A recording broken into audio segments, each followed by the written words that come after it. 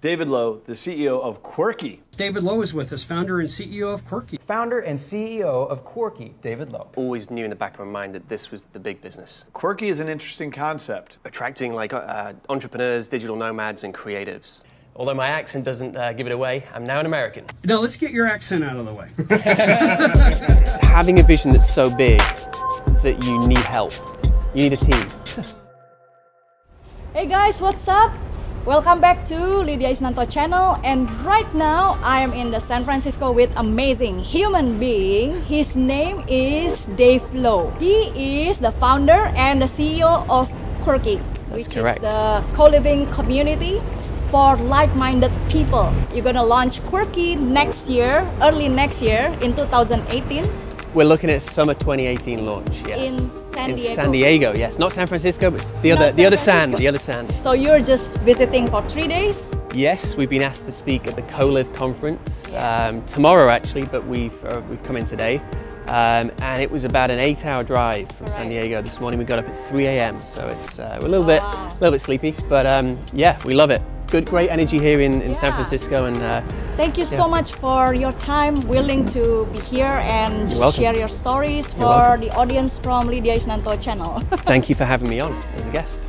First question is, what is actually Qwerky? Well, Qwerky, as you beautifully put it earlier on, is a co-living community for like-minded people. And what does that mean?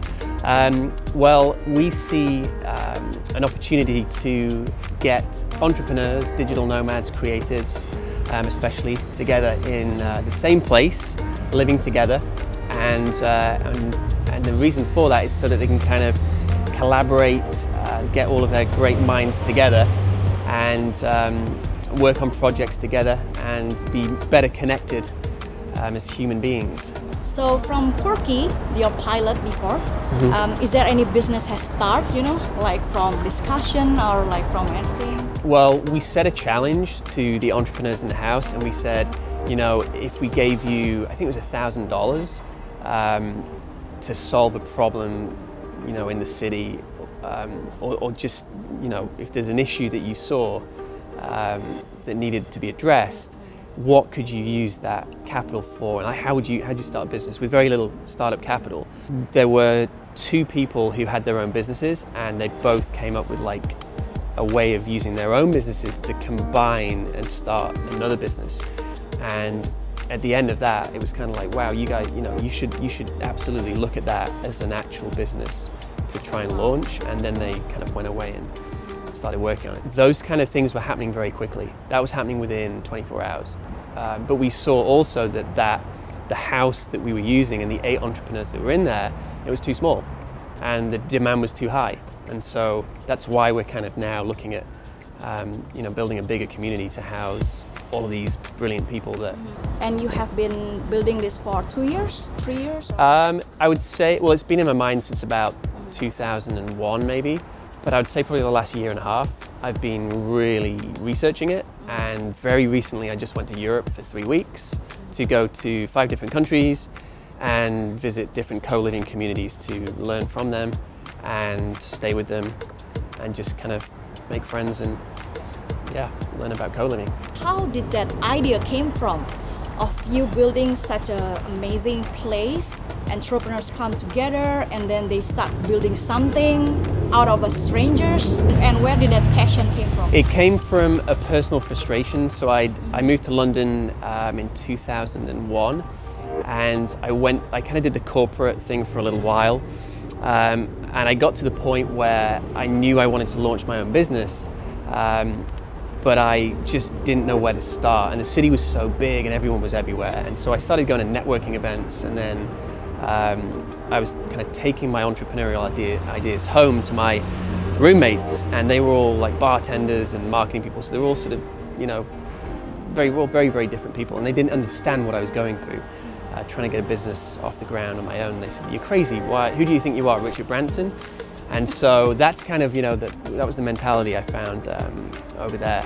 And so I just had this kind of desire, I guess, to be in a living environment with people like me. That was the simplest kind of way of thinking. And I went through, because I felt very disconnected from entrepreneurs in a living environment, especially, and I didn't have that emotional support system. I went through kind of periods of depression in London, and then I suddenly had this kind of moment where I thought co-living is, and this is almost before co-living was a thing, and even before co-working, I just thought this co-living needs to be in the city, and it's something that I desperately needed.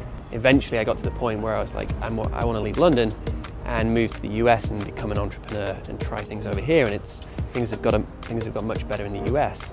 And obviously, well, I exited my first business earlier this year, and so I can now focus on Qwerky like 100% and finally realize this vision. Well, my dad ran his own business successfully for about 30 years before he sold it. So I think that was where the idea of running my own business came from, but then my dad had taken over that business and run it successfully, whereas I wanted to start my own.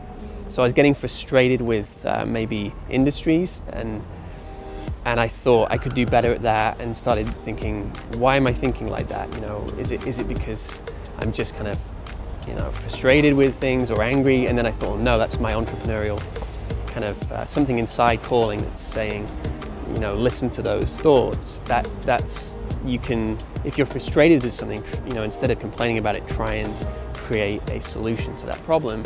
And that was when the idea of building businesses came to me. If there's one advice you would like to give for the audience who are currently have the visions, but there's a lot of struggle, so what advice you would give us according to your experience? Number one, apply to Qwerky. Yes, Qwerky. Number one.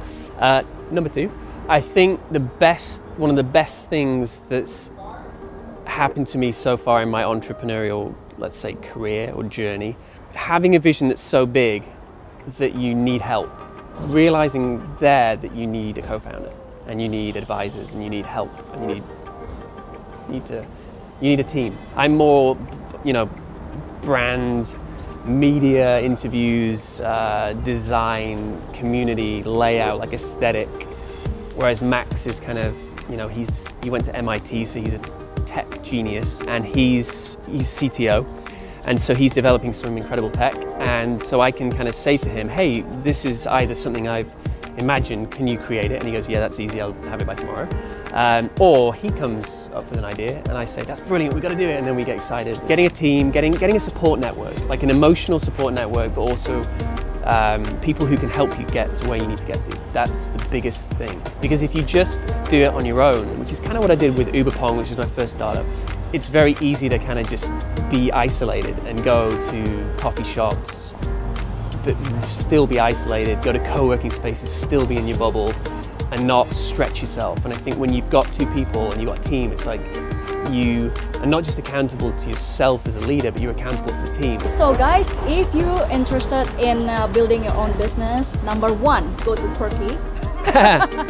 Okay, because number two, you need a co-founder. I mean, you need a team basically. So find the right people, get involved with the like-minded people, and if you have a chance, please come to San Diego to Qwerky. I was going to say we're on social media, Instagram, Twitter, Facebook, at Qwerky Co-Living, and we've got a YouTube channel, but just search for us on YouTube, and you'll find us, just Qwerky Co-Living again.